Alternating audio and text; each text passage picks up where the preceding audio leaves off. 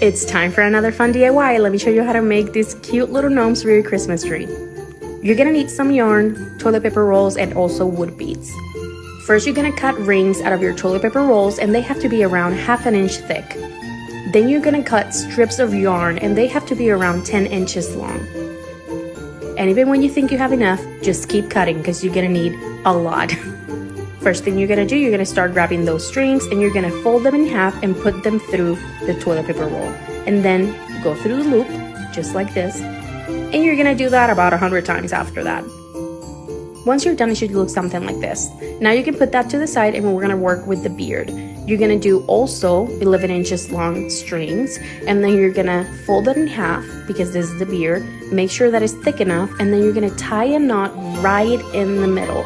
Make sure to leave a really long string at the top, as you can see here, because you have to pull it through the loop that you already made.